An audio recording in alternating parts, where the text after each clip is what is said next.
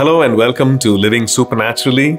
God enables us to live a supernatural life, a life in the higher realm, and for that He has given us all the resources He has made available to live a supernatural life.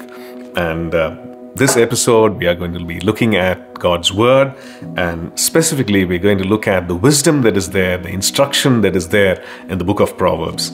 So reading from Proverbs chapter 3 verses 7 and 8.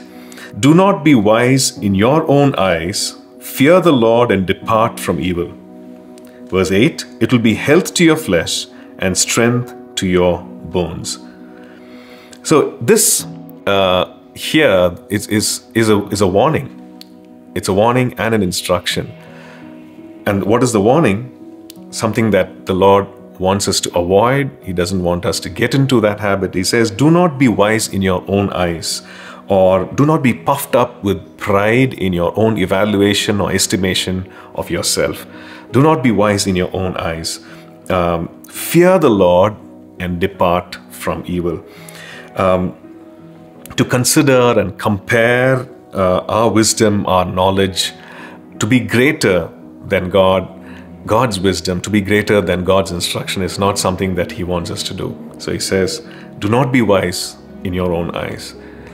The other thing is to fear the Lord, to be in a reverent awe of God, to be fearful of the consequences of not following through or not revering a holy God. Sometimes we take God for granted, sometimes we take His word for granted, His will for granted, and His grace for granted even.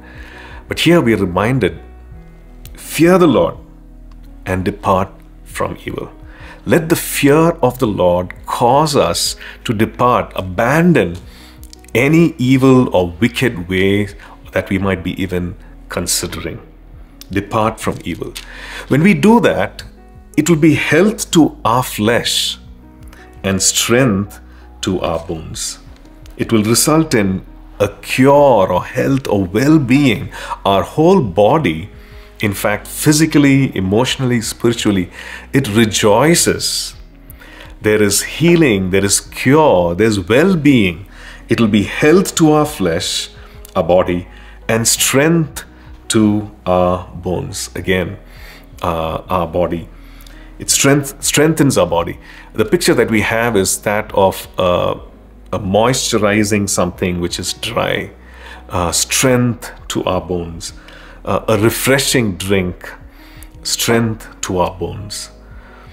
So when we depart from evil, when we fear the Lord, when we estimate ourselves rightly and consider the estimation or evaluation, wisdom that comes from God, it will be health to our flesh and strength to our bones. Now this is for you and I to experience today.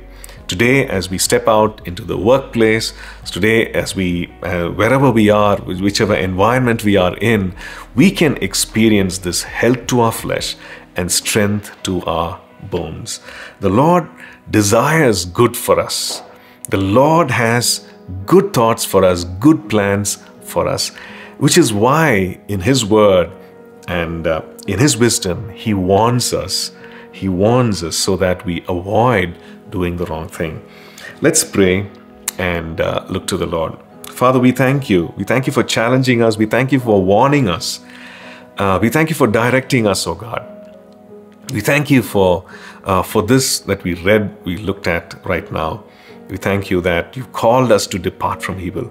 We thank you that you called us not to be wise in our own eyes, in our own estimation, God.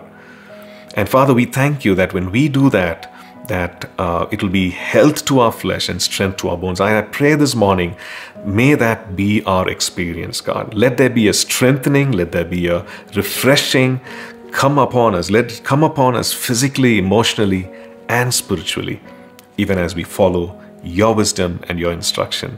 We thank you. In Jesus' name we pray. Amen. Thank you for tuning in to Living Supernaturally. For more resources to strengthen your spiritual walk, please visit apcwo.org.